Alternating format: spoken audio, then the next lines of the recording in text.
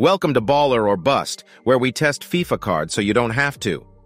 Today we've got this squad with transfer moments Harry Kane. Yes, this is what we love.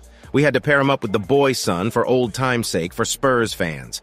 Engine Chem style gives him 99 pace, 99 shooting, 99 passing, 99 dribbling, and 99 physicality. Wow! 5-star too.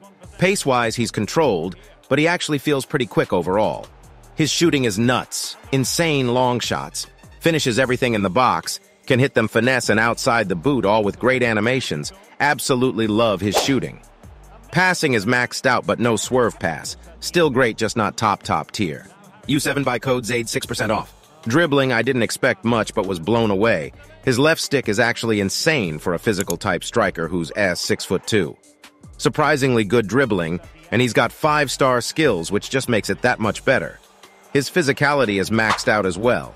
This guy is clear of cards like Haaland. He just built a new big man category. His tots was an overpowered glitch, and now there's this. He easily gets ranked as a top-tier baller. His AI movement is awesome, always in great position, and I don't think he got caught offsides once.